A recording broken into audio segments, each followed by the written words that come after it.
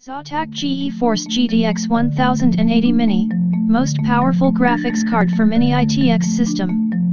ZOTAC company introduced a graphics card GeForce GTX 1080 Mini, the industry's first accelerator for systems in the form factor Mini-ITX processor-based GP104 in full configuration. The new graphics adapter will be compatible with handheld computer, e.g. HTPC, with proper cooling and will be the most powerful graphics card for a compact PC until something faster. ZOTAC GeForce GTX 1080 Mini, ZTP10800H10P, can offer the performance and features are identical to other graphics cards GeForce GTX 1080 processor GP104-400, 2560 stream processors, 160 texture units, 64 raster operations pipeline.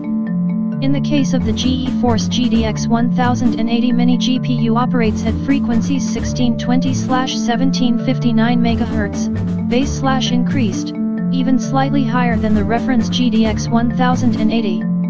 The adapter is equipped with 8GB memory type GDDR5X whose data transfer rate is 10 Transferof/s.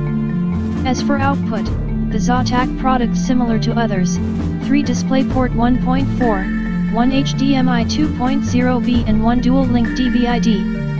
To put the graphic processor GeForce GTX 1080 form factor Mini-ITX, Lenovo had to develop a completely new, compatible with GDDR5X, printed circuit board, which is somewhat different from that used for the earlier card GeForce GTX 1070 Mini.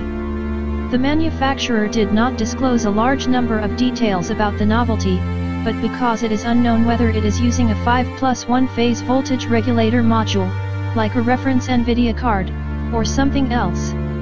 Anyway, the ZOTAC GeForce GTX 1080 Mini has 8-pin PCI Express power, 2 connectors SLI-HB, like other cards in its class.